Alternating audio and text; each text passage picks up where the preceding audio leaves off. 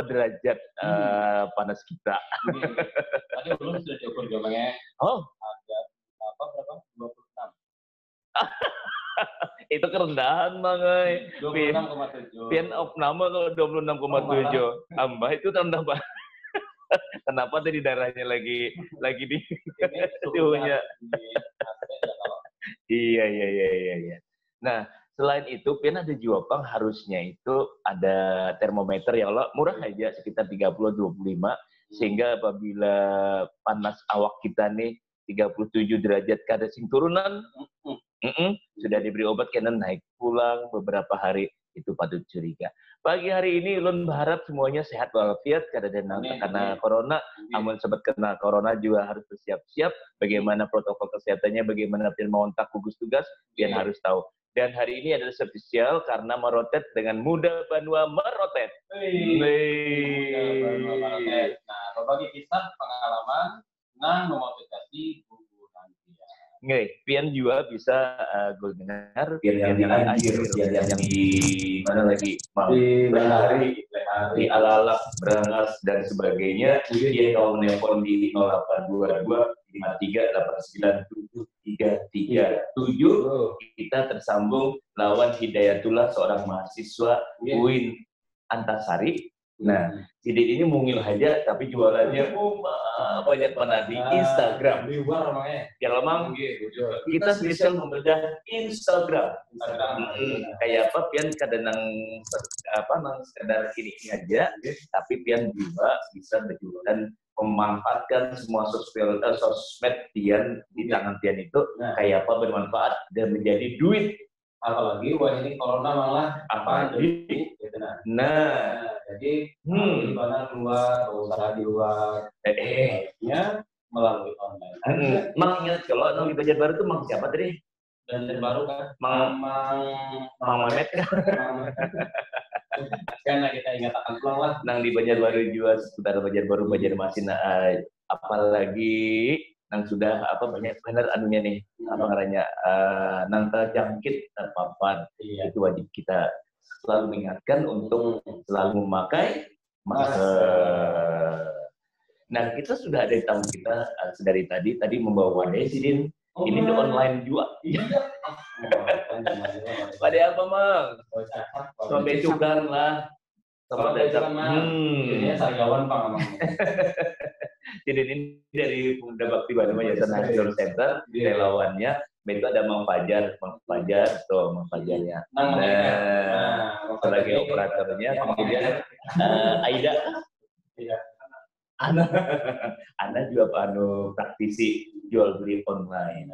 Kita sapa tadi ulun menyambat Hidayatullah, panggilannya apa? Mahdi Hidayatullah. Sudah semester berapa Mahdi? Alhamdulillah masuk semester 7. Berarti kita menyuanya ading lah. Ading mungkin. Kan nyo AA aja lah. Ading Mahdi. Sudah semester berapa? 7 lah? 7. Alhamdulillah 7 ulun. Ngambil apa? Ngambil manajemen dakwah konsentrasi filantropi Islam. Berarti ada kaitannya lah. Ya, itu namanya. Ustadz online. Kan online gitu juga. Harus melihat mendengarkan Agim, itu kan lewat online juga, lewat pengaruhnya lewat perangkat handphone kita. Mang Ading Mahdi, jadi sekiranya kita nih Instagram pian lebih fokus ke Instagram itu kenapa? Nah, jadi kayak ini Mang, ini tuh warung ngali, sarabanya ngali. Pasti banget bahasa Indonesia, bahasa Banjar. Kan 7 ulun. Sininya orang Pahuluan Mang. Nah, ulun nih darah orang Barabek. Darah muda. Terus? Tapi 4 beranak di Maraban. 4 beranak. Di Maestro Bang. Nah, habis itu berjalan-jalan ke Kota Baru, Papagatan. Nah, salah satunya sampai ke Banjarbaru. Jadi tadi kenapa jadi harus Instagram? Nah, ini menurut data, bicara data.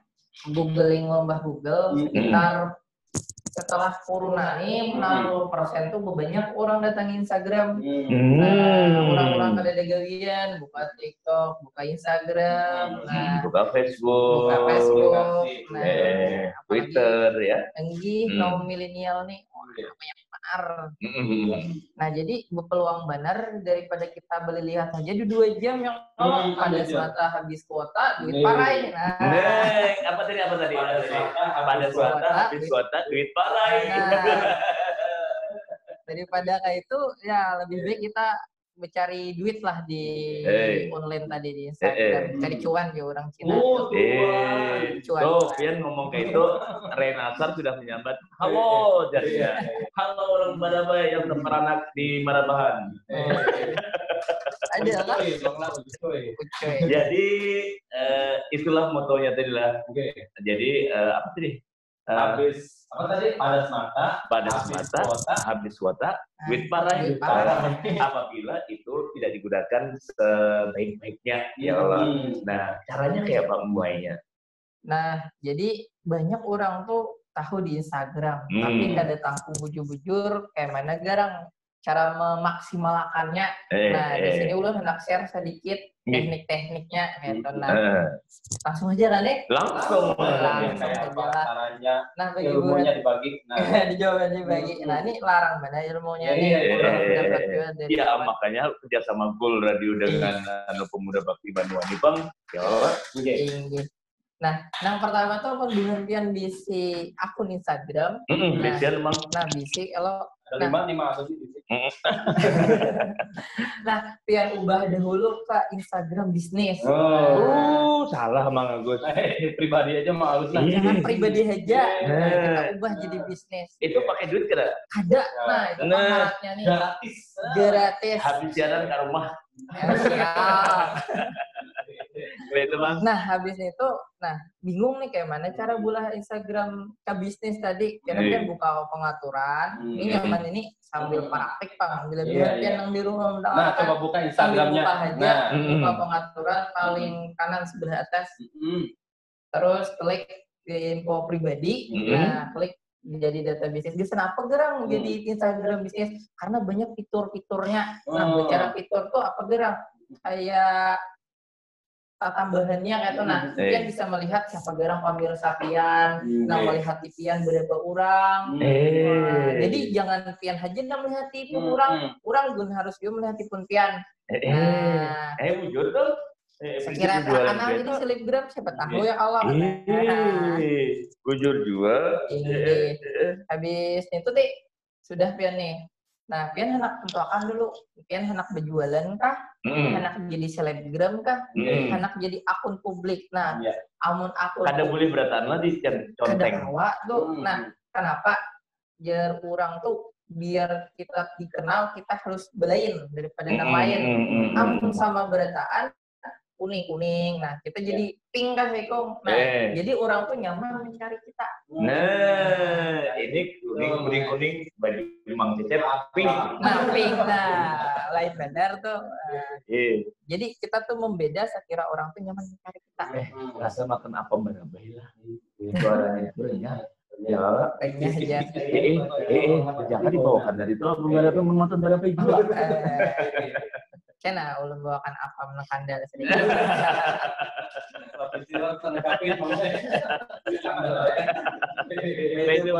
Nah, sudah pian nih. Misalkan pian hendak bola ulsop tadi. Segera ulsop. Bahasa Baduganya ulsop. Online shop singkatan dari online shop atau warung tadi di jualan lah. Berdagang di Instagram. Tanpa muda. Sudah pian tentu akan jualan pian apa? Nah, contohnya ulun berjualan casing HP. Tapi yang lagi tren sekarang tuh masker. Masker anti bocor. Misalnya itu ditulis kayak gitulah. Masker 3 lapis. Jadi di dalamnya tuh ada bisa kita selipkan tisu. Nah, bisa yang karena menghalangi debu-debu. Jadi kayak itulah. Jadi akunnya tadi di settingnya itu apakah jadi selebgram ataukah berdagang atau satu lagi tadi apa? Akun publik. Akun publik. Ada boleh dicontek-contek lah. Ada. Salah satu aja Pian. Berarti harus nuker handphone lagi. Ada perlu. Nah, ini mantapnya nih. Pian bisa lagi bulah akun lagi sebutin. Di situ juga. Nah, di situ. Handphone sama. Iya, handphone sama. Nah, maksimal 5 akun. Kita itu ke rumah.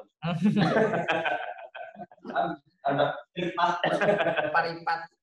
Betul Bang. Nah, setelah Pian sudah manuakan nih, sebelum Pian mengisi, nah di dalam Instagram tuh kena ada ngarannya konten. Konten.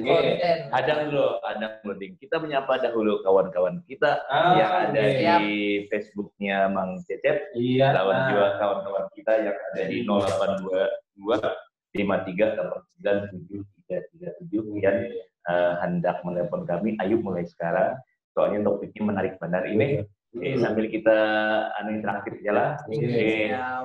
Nah, ulun sapa dulu Bang lah. Ada Jayadi Luciano, selamat mendengarkan siaran kita lah. Topiknya menarik benar. Kemudian juga ada Parwanto. Parwanto ini jauh namanya di asrama namanya. Oh, ini tetangga kok. Tetangga lah. Iya, tetangga. Ada juga ini Mama Renasar, Mama Edo. Beliau ini juga pedagang tulen. Jadi kemudian lewat BA aja, nama ini Mama Edo dilajari oleh si Ading Muhdi. Salah. Ada Billy juga, nah. Billy jadi Gustiansah. Yang dari. Sedang nonton. Itu. Ada dua. Ini tapi ada assalamualaikum warahmatullahi wabarakatuh jemaah. Waalaikumsalam. Ada Rahmi Muhtar juga sedang menonton kita main. Imam Perdana juga sedang menonton kita. Terima kasih. Ada dua ini Henry Rizky. Salam santun dari Kaltim. Buat kawan-kawan Banjarmasin. Semoga sehat selalu buat yang lagi niat. Terima kasih. Kalau itu kan orang Kaltim. Terima kasih buat Henry alias Kutilang Bini namanya. Beliau ini punya julukan Kutilang Bini. Takutan. Sudah makanya ada lagi Bang. Oke, sudah. Ya. Di telepon ada gol dengar yang anak menelpon. Masih kita ini acil-acil mengamang bertahan di 082253897337 sambil kita menelpon kembali adik kita yang memberikan pemaparan menarik nih tentang Instagram. Lanjutkan. Ya. Tinggi saya mana tadi kita sampai awak ini namanya. Nah, sampai konten. Ulangi apa tadi? Sampai konten. Artinya isinya. Biasanya tuh kan foto-foto kita nih, foto selfie, lawan keluarga. Namun di all shop kita sampaikan foto-foto obrolan kita. Nah, tapi biar mantap, kita tuh adakan namanya opening. Jadi kita tuh biar orang tuh menunggu-nunggu, kita tuh anak opening apa misalkan kita anak opening case tadi, masker tadi, masker limited edition, bisa kostum muha bian sorang. Ini lagi viral kalau. Iya, lagi viral bener, udah anak bener mau lah kayak caranya yuk. Kayak hubungan lah. Ada nggak ada? Jadi bisa mau kita sorang yang udah sekali dibuka maskernya sama. Bisa lah langsung menutupi wajah aja. Langsung topeng. Betul Bang. Nah, tadi itu kita adakan grand opening. Sebelum itu kita langsung dulu. Nah, akun yang lain. Artinya tuh kalau kita pemula benar nih, hanya juga. Jadi kita lihat akun-akun yang sudah ganal. Nah, Instagram ulang. Jadi setelah menjual masker kayak kita juga banyak aja di Instagram tuh. Kita list 20 penting. Tapi followernya kita lihat dulu. Ini semakin banyak follower, semakin bagus. Nah, terus kita cek juga. Nanti ada namanya engagement. Engagement itu kita tuh akhlak dalam Instagram. peraturan interaksi kita perilaku. Nah, jadi sistem Instagram tuh kau menilai kita ini bagus kada berinteraksi lawan orang. Ada juga penilaiannya. Ada juga penilaiannya. Amun persennya di atas 2%, nah itu bagus ngarannya. Alhamdulillah pun ulun 6%. Bila pemamaian itu amun pemamaian bagus, artinya interaktif. Iya, karena komputer jadi menghitung. Jadi itu dinilai berdasarkan reaksi kita atas apa yang masuk pada Instagram kita kayak gitu kan. Bila orang bertakun, kita komen, orang komen dijawab, di like, itu dipicik-picik tap. Nah itu manfaatnya apa Mang? Yang 5%, 2% apa? Nah kita tuh biar itu bunga abang tinggi banget per tahun. Jadi kita tuh sekira tahu nih akun orang nih bagus kada. Nah karena kita pemula, nyaman kita tuh namanya ATM, anjungan tunai lain. Mati, tiru, manipulasi. Nah kita nih kada tahu konten kita, guna apa nih lah. Udah hanyar juga kan tuh. Nah jadi yang menanak tuh namanya lihati pun murah. Diplak, modifikasi, turuti. Nah, itu action. Copy paste. Hati-hati itu. Itu action. Itu jadi paman birin bergerak. Gitu. Kita nyapa dahulu kawan-kawan kita yang sudah ada di Zoom. Di Zoom ada nih. Apa Mang? Muhammad Fahrul Razi. Tamat Baisukan, wajahnya dong, jangan M-nya saja. Muhammad Tamjidillah. Itu Sarifah Ipeh. Mas Liana anak ada juga. Limbah itu Herlinawati. Oh, Herlinawati. Anak Joaka, Bapak Dersi. Yang akan ke sini. Bapak Dersi. Sudah Bang. Adanya itu ada Mahdi, ada Mahdi. Kita telepon, kita buka yuk. Buka, ulun masih terus membuka teleponnya cuma 822 5389 7337. Ada kerusakan nggak kan? Jangan dari Denny juga di Jakarta nama. Apa aja? Oh Denny Nizar. Iya, Denny Nizar. Apa kabar? Apa kabar Bung Denny? Pasti komentarnya. Wah, Bang Agus sama Bang Cecep ini tetap mengudara dari dulu sampai sekarang. Terus apa lagi? Cukup itu aja Mang. Ya sampai ada banyak lagi Bang tadi materinya Mahdi? Banyak. Oh, ada lo. Kita bertanding dulu yuk. Igal. Apa memang yang kita ulaikan Mang? Ulaikan lagu nang apa? Amas Panglima boleh juga. Itu Pangeran Amas Pangeran. Itu Pangeran bisa juga. Lu tadi Bang Pangeran.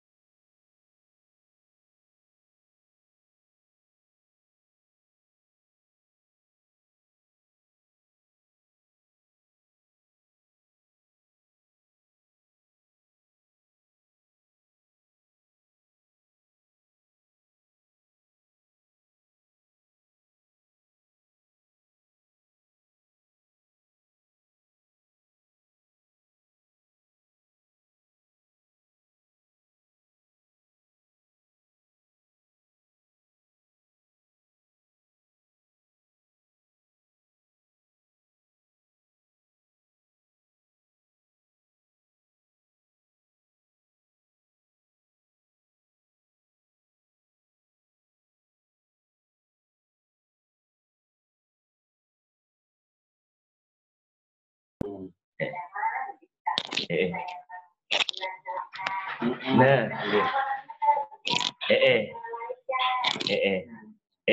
tadi sudah Pak, jurus anunya, jurus jitunya apa di Instagram itu yang paling penting dan Mama Edo.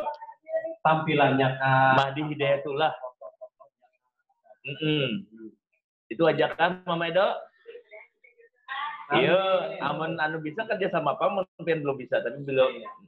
Undang si Mahdi ke rumah, makanan kita. Kayaknya ulun berjanji aja mah aku ngomong jajan nih. dari pincang makanya saya sampai sudah bisa buka. Hari ini kita makan di sana aja. Ayo hari ini aja, insya Allah hari inilah. Ya. Iya kah? Bayar makan makan karing bareng ulun bawa Mahdi, ulun bawa Fajar, ulun bawa Acil Erlin ke situ. Iya kak, ayo kak. Makasih. Jawabannya dengarkan di radio lah, Mila. Ya. Waalaikumsalam warahmatullahi wabarakatuh. Beliau ini makanya sudah pakarnya ya. Berjualan mungkin. Tapi mungkin karena di Instagram mungkin lah, belum Instagram lah. Ini soalnya lagi hit. Ujar Acil Elin ini pedagang judi online. Yang Acil. Nih Instagramable juga sini nih. Selebgram jawab. Yuk, Ding Mandi, apa jawabannya tadi Mama Edo? Jurus gitunya sekira orang tuh apa tadi? Kudukannya keluar kadungannya. Kada pematian artinya nama nukar itu kada kalarangan, nama jual itu bahujung. Jadi ada namanya target kita. Kita tuh nak mencari target pasar yang sedang-sedang aja kah atau menengah ke atas. Nah, kalau ulun pribadi itu ambilannya menengah ke atas. Menengah ke atas. Nah, jadi anda harga larang kan tetap di payung. Ini anu keturunan payung. Artinya ada kualitas malah. Kita jual kualitas. Yang kedua jurus itunya adalah pekerjaan. Kalau kita bisa ngasih testimoni, ada terus biar lebih aman itu ya kita tuh kalau syariahnya tuh duit dahulu hanya barang. Nah itu lebih aman kalau kita akadnya lah. Jadi kalau orang sudah transfer, nah kita nyaman aja lagi malu barang. Ada COD lah, COD. Nah kalau COD itu barang datang, bayar. Tapi belum diujuk juga bang. Itu boleh juga kan? Itu alhamdulillah. Kalau tidak barang diambil duit kerja. Mantarnya di Padang anu sahabat.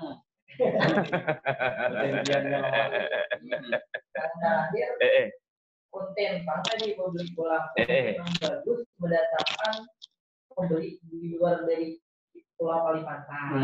Jadi artinya memang isi atau konten dari Instagram itu harus di kayak apa caranya, tampilannya itu bagus, Mama Edo. Nah itu jawabannya ya. Kalau jadi rajin-rajin mengupload gitu lah, rajin-rajin mengunjun jangan maksud lincah benar maksud mengunjun jadinya. Kabar umpan dulu malah umpan ya kayak itu kan. Selain itu kan kontennya. Nah cara buat konten yang bagus kan kamu ada kita jalin kurang gitu. Banyaklah tutorial pelajaran banyak yang langsung di aplikasi yang sudah jadi bentuknya ya. Kalau Mama Edo jual makanan masakan sidin itu nyaman benar dari apa namanya batis sekarang mau berjalan sampai bigas malam sih datangan Banua apa kita sapa di Instagram kita di Go Radio Mang Cecep yo kami benar kita memvlog nama ada siapa ini ada Amang Ferdi tanya nih ya Mang Ferdi di Solo kah di Batu Licin kah di mana ya lah nah ini satu tahun mengenai bagaimana menghadapi order dong mengenai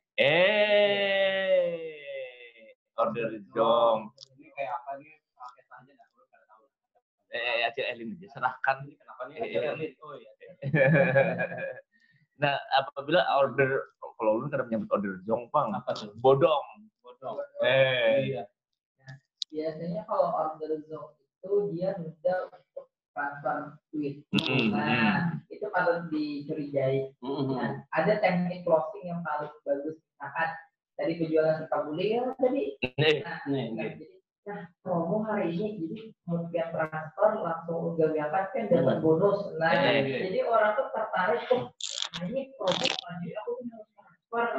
Nah, agar tidak menghindari tadi bodong tadi. Atau misalkan kayaknya hati-hati. Jadi, kita sudah menggawiakan nasi kabuli beratus pun sudah dikirim duit ke transfer. Artinya pelaku-pelaku bisnis yang kayak pian ini atau kawan-kawan kita yang di rumah sudah menggunakan sosmed untuk berdagang, itu paling tidak pilihannya bukan COD ya, kalau barang dikirim baru duit gitulah. Pilihannya adalah transfer dahulu, kemudian barang kemudian diantar, kayak itu makanan diantar. Itu lebih nyaman, lebih aman, kemudian lebih terjamin.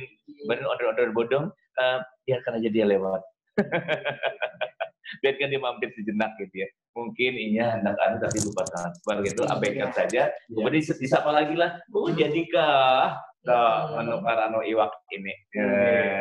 Follow up namanya. Follow up itu perlu lah.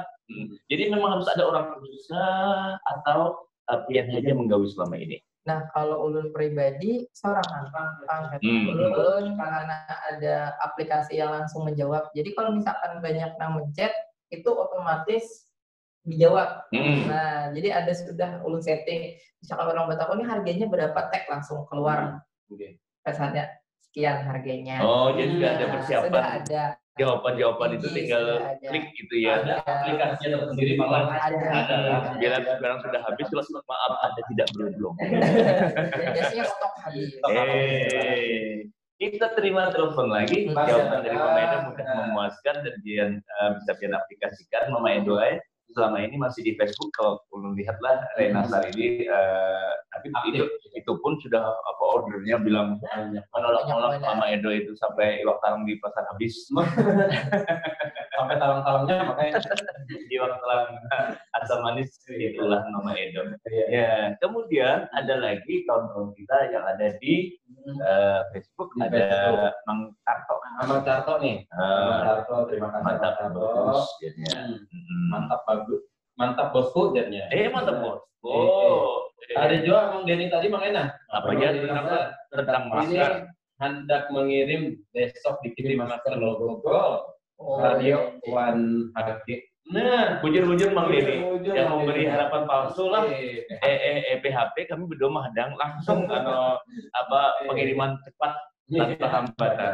Nah, ini tadi kita tentang konten lagi kita bahas. Nah, kemudian bagaimana caranya supaya nang memesan nang PO itu terlayani dengan baik, pemasarannya itu sempurna, tidak cacat, tidak mengecewakan dan sebagainya, cepat, aman, dan itu kayak Bapak PPN menjaminnya. Mungkin bekerja sama dengan sebuah ekspedisi, pengantaran dan sebagainya, atau nggak usah.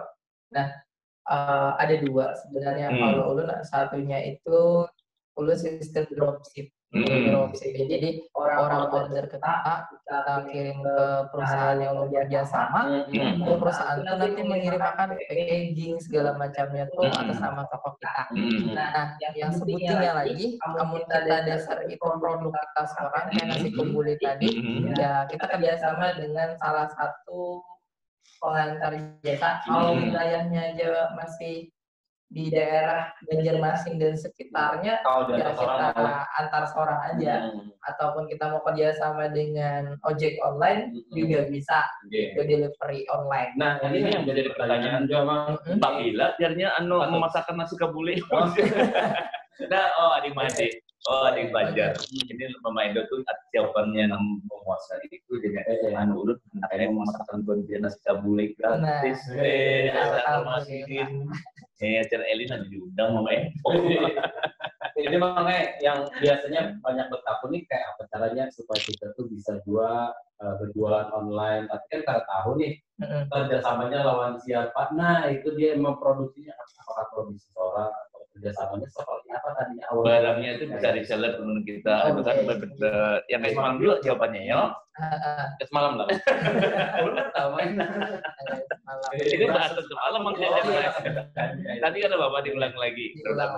Kalau Ulun punya tips bagi kawan-kawan di sana sama laki-laki yang hendak berjualan tapi ada bisnis produk.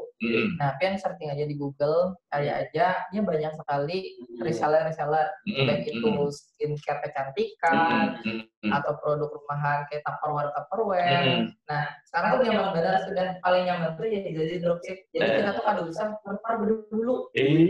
Jadi bila ada orang hendak nukar, hanya kita tukarakan. Bila orang transfer, hanya kita tukarakan. Nah, jadi kita tuh penghubung aja sebenarnya malah jadi ibarat kata barang dagangan kita ini sudah ada listnya, sudah daftarnya, ada kabarnya. Jadi jualnya ini hanya tunggulah 4 hari pengiriman gitu lah. Kita pengirimannya ambilnya 1 hari langsung dikirimkan gitu lah. Tapi itu awalnya kita harus kerjasama dulu kan, atau memang setelah ada nama order hanya kita menukarakan gitu. Kita daftar dulu jadi dropship-nya, jadi resellernya. Dropship ya, namanya dropship. Nah, kita daftar dulu. Nah, sudah daftar baru kita ada nanti websitenya. Nah, kita memesannya di situ. Biasanya sekarang ada aplikasinya macam-macam. Nah, jadi di situ kita akan dari pesan akan orang. Kalau misalnya dulu kita memesan dulu duitnya sudah dimasuk, kita pesan akan barangnya dikirim akan atas nama toko kita. Hari ini nang masuk di Zoom kita. Ini benar juga ada Muhammad Arif Rahman, ada Dia Karunia, Pak Haber, Dia Karunia, Topik juga dari PIP tadi ada. Kemudian siapa lagi nih banyak yang dan buahnya belum berinteraksi lah karena benar undangan suara kalian untuk bersama-sama kami di Gora Dia. Baik, kita jam berapa sudah? Nah, ini sudah kurang lebih 7 menit lagi Mang. Tersisa waktu kita, walaupun memang obrolan kita ini menarik Merotet kita ini rasanya kada cukupan pun 1 jam ya kalau gitu. Tapi dari obrolan sini dipadatkan pinanya tadi materinya. Kira-kira materi penutupnya apa? Kiranya kita ini orang kemudian bisa menggunakan sosmed, terutama adalah Instagram. Terakhir dari Ulun, tips saja sih kalau kita biasa jualan kita kata dijual belanja. Nah, ini rancak benar ya kalau penipuan. Betul. Yang pertama yang cek aja bila biasanya penipuan tuh harganya tuh murah banget. Nah, kan jangan tiur diskon ya, misalkan harga dasar 10.000 udah bisa benar. Itu ongkirnya. Nah, yang kedua cek biasanya tuh komentarnya ditutup. Nah, jadi kalau misalkan kita lihat di online shop, komentar ditutup, hati-hati itu penipuan. Terus ada rekomendasi lainnya bahwa itu penipuan. Jadi kita jangan mudah tergiur dengan online shop seperti itu. Intinya lihat testimoninya, lihat juga engagementnya tadi. Dari situ nyaman, kita kadang mudah ditipu orang ketika belanja. Nah, itu aja dari Ulun. Kalau kita anak buka usaha, buka aja dulu, masalah untung ruginya berdi. Yang penting kita buka dahulu. Ada dia nang menukari nih, banyak nambah akun aja yang biasanya orang jualan online gitu, banyak nambah akun, banyak nambah chat, ada dia juga menjual. Ibaratnya dari 100 orang yang mencet, pasti ada 1 atau 2 orang yang menukari. Nah, itu kuncinya, kuncinya sabar. Jadi nang kayak orang juga berdagang nang nyata, nang fakta nang di alam nyata nih. Jadi ibarat kata apabila kita berdagang memulai di shop gitulah, bahasa berbedanya apa tadi? Bahasa usuk. Di online shop itu memang harus sabar juga kayak orang juga. Ada karena kita misalnya membuka jaringnya kayak Pak, jaringnya tadi membuka nang dikirimi, kalau melihat kita tuh ya bercanda.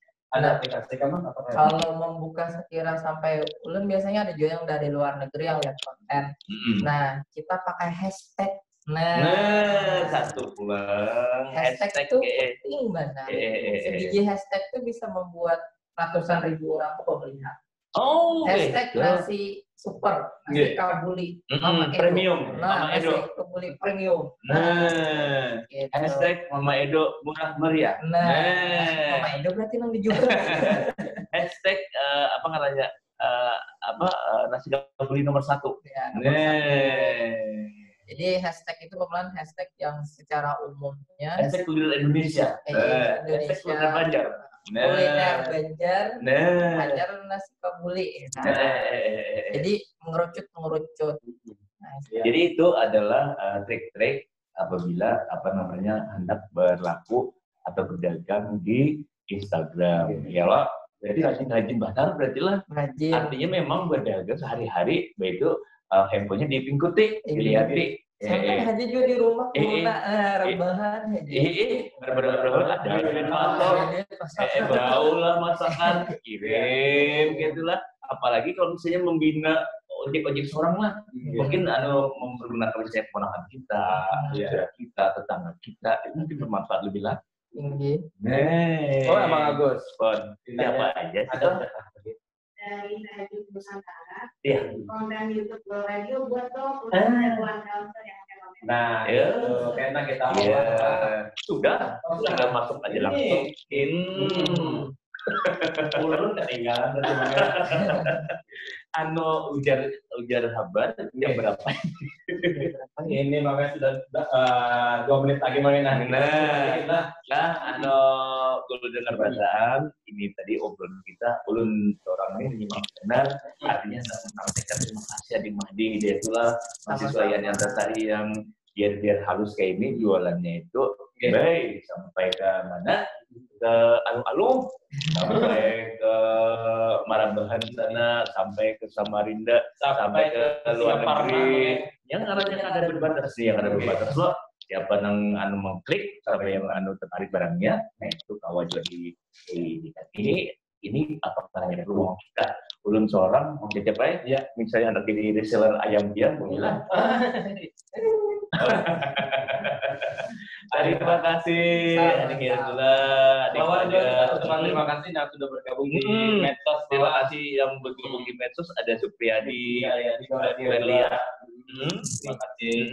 Imam Satria. Nah, kita juga. Terima kasih sudah bergabung. Kemudian yang di Zoom yang bersama Muda Banua Merotet, Pemuda Banua ya salah satu center sama Radio. Ada lagi nah jangan lupa besok ada lagi kayak nanti postingan Go Radio. Nah YouTube-nya akan kita viralkan. Terima kasih hubungan Pemuda Banua, kemudian Fajar juga sebagai moderatornya. Nah, kita undur diri lah. Kalau anak mau ngopi lagi habis ini main. Ya, terima kasih Mang La, terima kasih kedatangan. Yang ada di IG.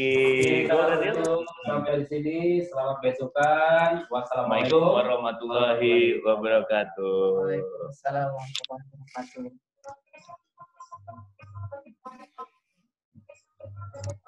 Terima kasih Buan Pian kedatangan. Besok kita sambung lagi. Terima kasih. Lawan juga hubungan Muda Banua dengan topik yang berbeda. Ulun kasih jawaban. Assalamualaikum warahmatullahi wabarakatuh. Hai, topiknya menarik sekali. Menjadi pengetahuan buat saya. Langsung teman-teman yang lebih muda-muda ini ternyata lebih agresif dalam menjalankan usahanya.